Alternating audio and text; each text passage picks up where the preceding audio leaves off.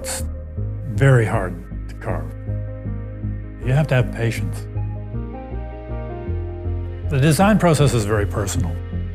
What we tend to do in Mountain Jade is the carvers that are more qualified, we give them free rein. They design and carve to their own style. And you can see the different styles. If you took 10 carvers and they each carved a hook, they'd all be different. They'd all be unique.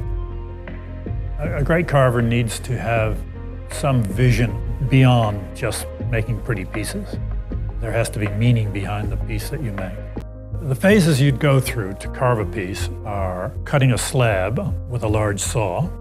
Then you look through the slab under light to see where there are any cracks or fractures. So you're really looking for a nice clean piece of stone. And you draw your design on that. Cut that out on a trim saw.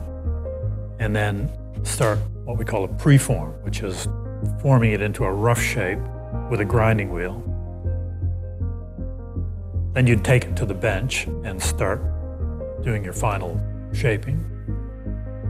Then you do the finishing work, smoothing out all the sanding marks and putting a final polish on it.